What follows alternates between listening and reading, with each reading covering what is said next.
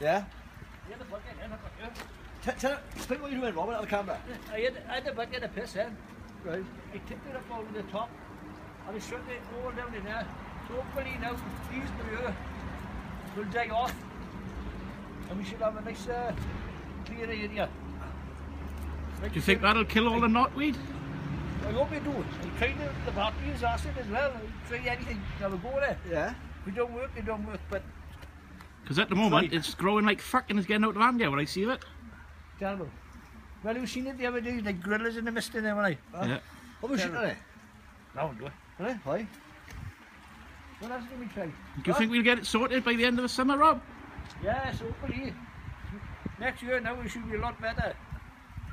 Well, you can see it's dying back to what it was. Can you sell that stuff in? No. Why is that then? Huh? I don't think you can't get rid of it like that.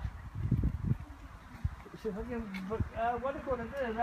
Well, take it off 2,000 there. Go on, 1,000, go on.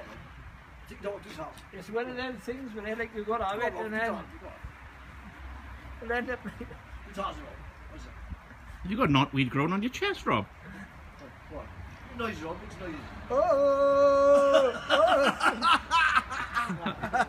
Come on in on the chair, get Martin on And the that's chair. what we get up to. Bob, Sunny afternoons, Bob. Chris White car sales. Bob, get Martin on the chair. Put it on there, Bam.